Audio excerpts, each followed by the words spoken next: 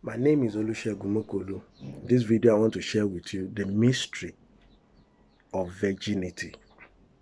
The mystery of virginity. What does it mean to be a virgin? A lady who had not engaged, that's in the simplest form, who had not engaged in sexual intercourse.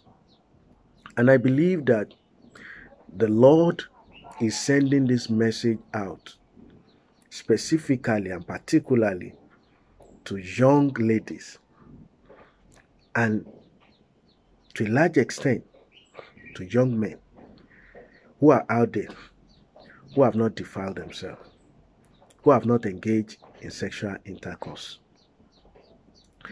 Because the devil is out to take your virginity. You may not know it, but the devil is out to take your virginity. But you must understand the mystery behind this thing. If not, you will make irreparable mistakes. I've seen several young women make irreparable mistakes. Now, let me clarify this. I may be mentioning women more in this video.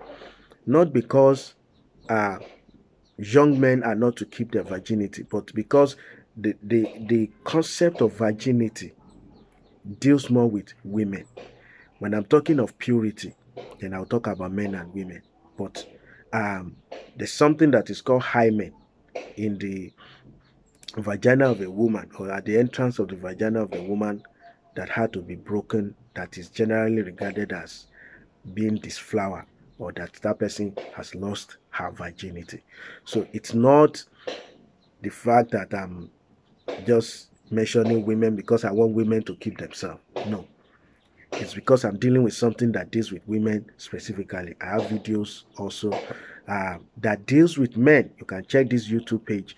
I have YouTube channel rather. I have videos on men that specifically addresses men. This I may be emphasizing about women more. Now, so you've got to understand that your virginity is a gift. That's why it comes from the manufacturer. That's God. You were born with it. But many people have lost it carelessly. Some have been raped. Some lost their virginity while they were young. They were raped. Some were molested. Some even by family members. But a lot actually gave it willingly, out of ignorance. They were young, they were naive, and so on. And they just gave their virginity carelessly. You know, I have many stories.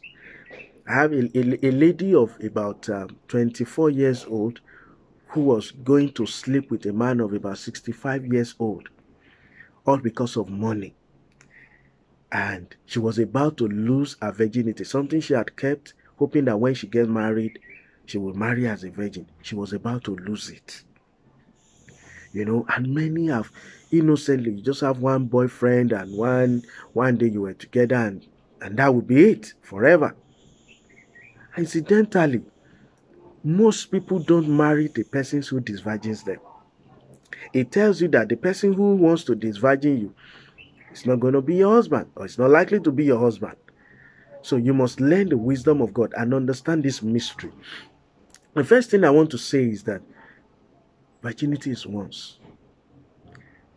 You see, God can do anything, but I've not seen God restore somebody's virginity.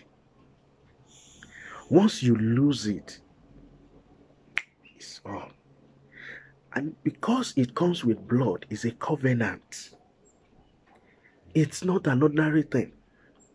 That's why it should only be lost in marriage. Because once somebody engages in intimacy with you and breaks that, and blood or that human connection, you become one. A covenant is established between you and that person. You see, that your virginity is a token of that covenant. It's a token of that covenant. That's why in the earlier part of the scriptures, the Lord, when the children of Israel were operating under the law, we are no more under the law. God said, if somebody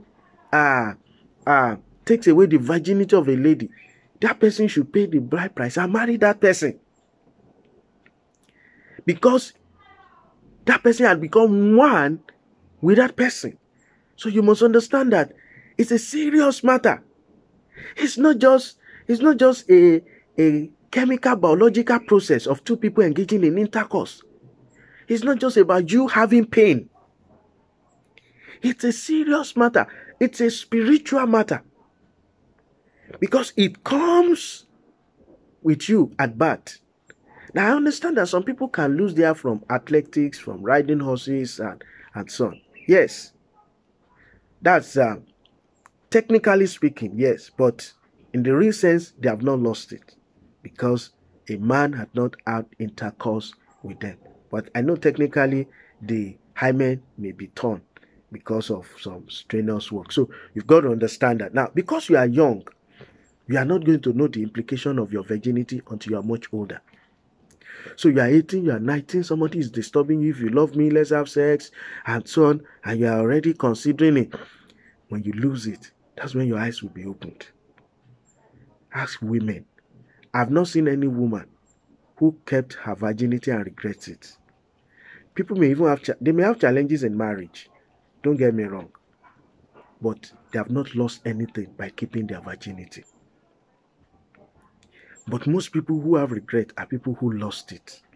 And the circumstance in which they lost it.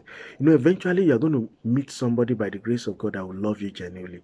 You will wish that person is the person you give your virginity to. You will regret it. That's why this message is coming to you. It's not a message of condemnation. It's a message of preservation. To preserve you so that you don't throw away this great gift that God has given you. Now, because you are young, you might lose it carelessly. You know, just like Esau, he was hungry one day and because of food, he said, you can take my birthright. What is birthright to me? That's how some people lose their virginity. They give it out on the plates of porridge. Don't lose your virginity because you are strong. Don't throw it away. Also understand that Satan is after your virginity because that opens a lot of doors to him. If you keep that virginity, fornication, it has blocked that. I know you can lust in your heart, okay? That's a different thing entirely. Sexually transmitted diseases, the shame that comes with it, all of those things are blocked away from your life. So it restricts what the devil can do with your life. It restricts it. All the people he wants to also bring down, you are not a candidate for bringing people down. So know that the devil is after your virginity. Why should you keep it? You see, it may qualify you for great favor.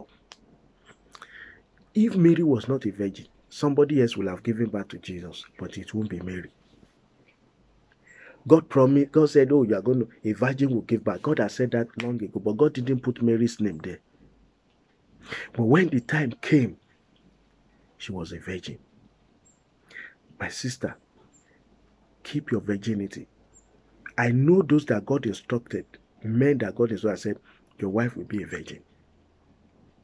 So when they were engaging, when they were talking with possible spouses, you know, and they find out this person is not a virgin, they know God is not leading them in that direction.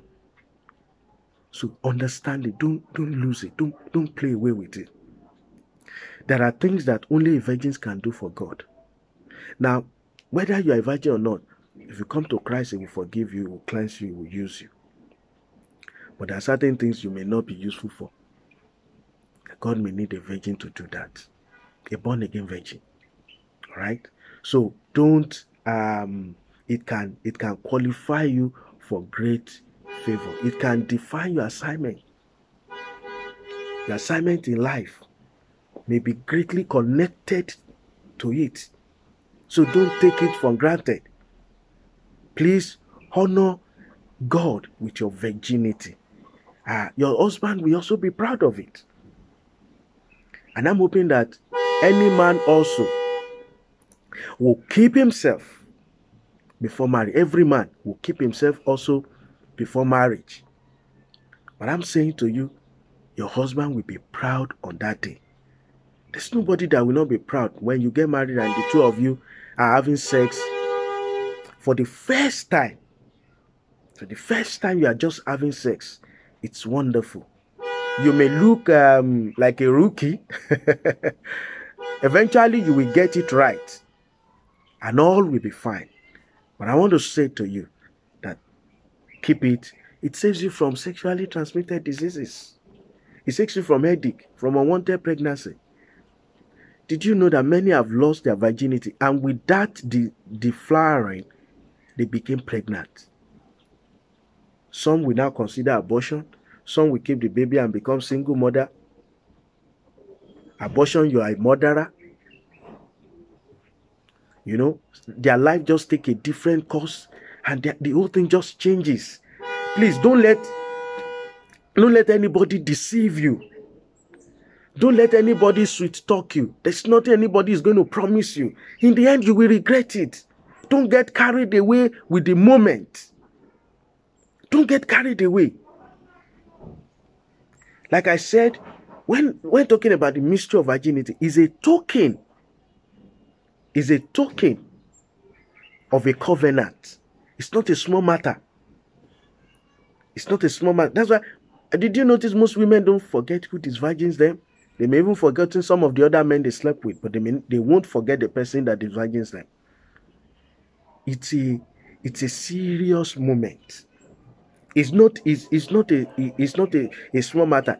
You see, there's a word in the book of Genesis that I love the way King James puts it. It says, and Adam knew his wife. I think it should be Genesis chapter 4 verse 1. And Adam knew his wife, and she conceived and bare Cain and said, I've gotten a man from the Lord. Now look at it. Adam knew his wife. Simply saying they had intercourse. But why did the translator translate it to say he knew his wife? Why couldn't he have said they had intercourse or slept with? Why? There is a knowing. There is a knowledge of you that only one person should really know. That intimacy of sex bring about. So when somebody takes your virginity, that knowledge, it's only that person who have access to that knowledge. And that's why it should be your husband. That is a knowing that is beyond human description. You see, it's like every other person who sees you outside. There's a limit to which they know you. But somebody who had sex with you, do you know that person is different? If people are in a group and you walked in and somebody is there who has slept with you, there's a way you look at each other. It's different from the way you perceive every other person. You know this person and I have been intimate. You know something has taken place between I and this person that has not taken. Every other person may not be able to say certain things to you. This person may be able to say because this person already knows you. So it's a mystery. It's a mystery. When somebody takes your virginity, that person humbles you. That's the word, that's the language the Bible uses. Say, because he had humbled her. It humbles you. So you should be a loving husband. You should be a husband that loves you. That person can boast about it. Don't mind. I was the one who took away her virginity. She's nothing. May that never be your portion in the name of Jesus Christ. So you've got to be careful. Now, I want to say that you will have sexual desires that could be very tempting, but the Lord will keep you. God didn't create us to be at the mercy of our sexual desire. So don't let anybody deceive you and say that you can't wait until marriage. You can wait. Don't also be disturbed if you are coming across men who say they want to have sex until before marriage. That simply shows you they are not the right person for you to marry. You should not trouble your heart. Don't let such things trouble your heart a bit. God will give you a man after his own heart. God will give you a man after his own heart. I must also add that there is grace that keeps you. The Bible says the grace that brings salvation has appeared to all men, teaching us to deny or to say no to every form of ungodliness and to live righteous. There is grace that will sustain you. In those trying moments, there is grace that will sustain you. When your friends will come back and discuss sex and talks about how they enjoy sex and so, while I was in the secondary school or high school, we had some of our colleagues that we talk about sex and we felt that, oh, they are having great time, we are not having great time. But later I realized that they were destroying their lives. We were the one having great time. Don't fall for that peer pressure. Now, there are different types of virgins today. You see, there are people that are masturbating and they are virgins. They've not had intercourse, but they have been masturbating. I call them masturbating virgins. There are those that are oral virgins. That means that they've been engaging in oral sex, but they've not had intercourse.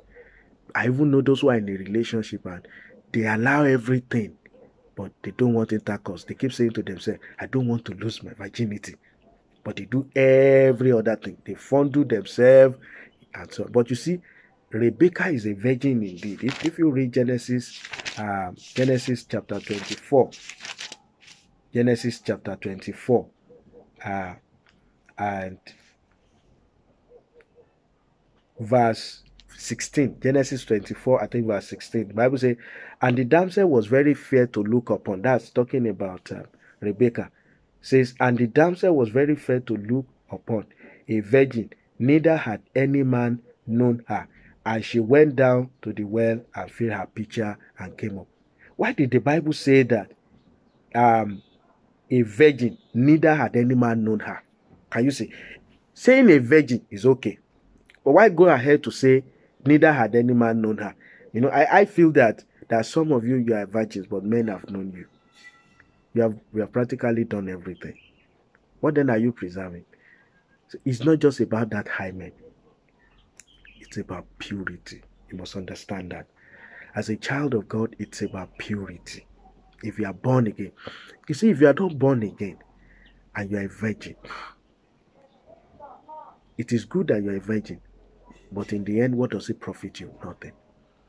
I therefore call on you to give your life to Jesus. If you want to do that, you can pray with me and say, Lord Jesus Christ, I confess you as my Lord and Savior. I repent of my sins. And I ask that your blood will come upon me and wash me clean. And I ask that you will please make me a child of God. I believe in you today and I confess you to be my Lord and Savior. Fill me with your Holy Spirit and give me the grace to live the life of Christ. Thank you for saving me. Please sustain me till the end. In the mighty name of Jesus. Amen. If you have prayed that prayer, you may want to write me. Check the about section of this YouTube channel. You may also subscribe to this YouTube channel so that when we drop video, you can see it. You can search the YouTube channel and see some of our other videos on marriage, relationship, and so on that will help you.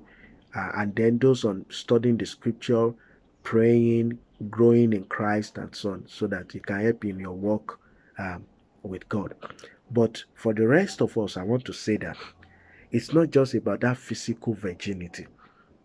As important as that is, because I want you to know it's important. That's why God is sending this message to you. But it's also about purity, preserving our lives unto the coming of Christ. Let me read a scripture to us.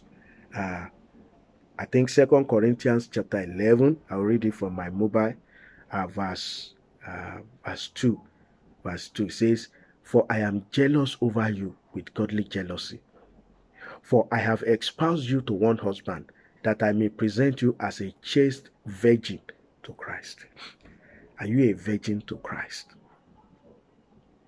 What are you doing? If you are doing oral sex, you are masturbating, you are doing all of those things and you are still saying you're a virgin. Today, I ask you to repent. If you are struggling with masturbation, we have a video on this channel on masturbation. It will help you. We also have, I have a book written on masturbation. And God had used that book severally to help a lot of people to overcome completely masturbation. You know, another thing that leads to all of this is premature relationship. When you enter into a relationship at the wrong time, you will be doing the wrong things in that relationship. If you want to learn how God guides you to a relationship and so on, then you can check some of the video we have here, how God leads you to your spouse, how God connects you to your spouse, how to know the man to marry, how to know the woman to marry. We have all that video on this YouTube channel. So you will really do well to subscribe and search our videos. But I must say to you that you must be a virgin to Christ. You must keep your body. Don't defile your body. Don't join them. You will enjoy it. If you are watching this video and you are not a virgin, don't feel guilty. You've come to know the truth. Keep yourself now. At any point now that you are hearing this message, you are not married, but you are not a virgin. Keep yourself. The Lord had forgiven you if you have repented and had washed you clean. And the Lord will do good to you. So please don't feel guilty. Say, I will forgive your wickedness. I will remember your sin no more. So don't worry. God has forgiven you. But if you are virgin and you are watching this video, then specifically this video is for you. Keep it until marriage. There are people who are doing, is it covenant something, promise that they won't lose their virginity. I don't subscribe to all of that because the Bible said the arm of flesh will fail you. You can't, it's not by promising yourself you'll keep it. It is by depending on the grace of God. It's only the grace of God that can keep you. It's the grace of God that has been keeping all of us. Not because we make one promise somewhere. Promise cannot keep you. Only Jesus can keep you. Let Jesus keep you. I beg you by the mercy of God, don't make that mistake. I have spoken with a lot of young women. They are weeping, they are crying, their life had become nothing except the Lord showed mercy. They've missed out on great opportunities in life. I'm begging you, don't lose it. Keep your virginity. It's a mystery. Even the book of Revelation talks about the 144,000. It says they were virgins. I know some people have misunderstood that scripture saying only 144 will go to heaven. But that's not my discussion now. But just to show you that there's a mystery about virginity. There's a spiritual side to it. Everybody must be presented to Christ as a virgin. Christ is our husband. On that day, I must be presented to him as a virgin.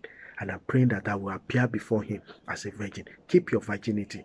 The more you grow, God will now give you more understanding. You will understand its importance.